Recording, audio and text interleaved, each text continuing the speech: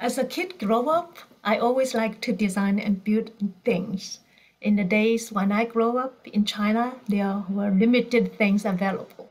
So I designed my own dress, toys, and even toys for cooking. I love to make and or fix things, solve problems.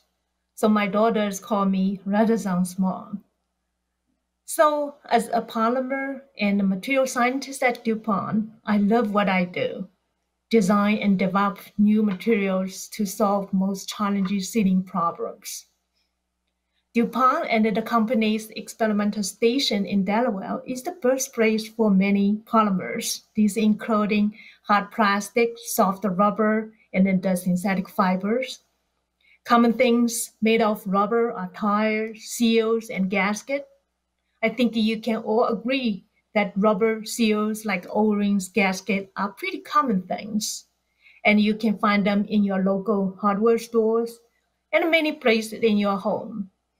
They are used to seal liquid, gas, and prevent leakage, to maintain vacuum or high pressure, like in the Instant Pot. They are so common, yet so often unnoticeable until they are not working. One time or other, we have likely all dealt with a leaking faucet at home. While that can be frustrating, it is not certainly detrimental. But what if it is used to seal something more dangerous or hazardous? Imagine what it's like to have a leak in an oil drill platform or inside a chemical plant.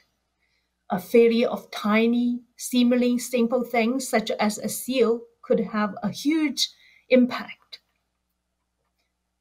I think many of you are probably like me, curious about how things work. What is an elastomer? Let's zoom into the molecular level. So this is made of a whole bunch of flexible long string of molecules. They are flexible, so it can be stretched. They are connected to a 3D network by knots, so that when you release the stretching, they bounce back. These strings and knots are the back skeleton of an elastomer. In the rubber material, many other ingredients will be added to achieve an enhanced mechanical aspect or many other special properties. It's just like adding muscle and skin to build a human body. Different type of material construction, from the strings, knots, to the muscles and skin, lead to different final performance. In DuPont Carrots, we are pushing the boundary for sealing materials to develop seals that can keep working at extremely high temperature, that is 300 Celsius or 600 Fahrenheit plus, much higher than the oven in your kitchen, and with the most aggressive and harsh chemicals you can think of. How do we do that?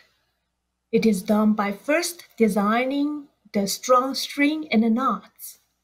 The strings in carrots are made of carbon and fluorine bond, which is one of the strongest single bond.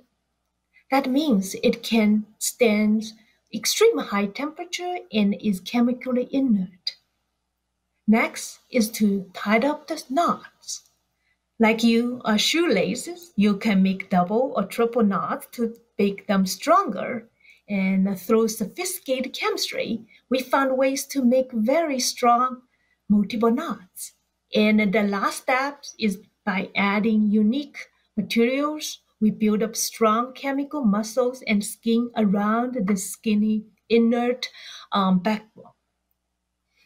You can see it involves many chemistry, material science, and engineering.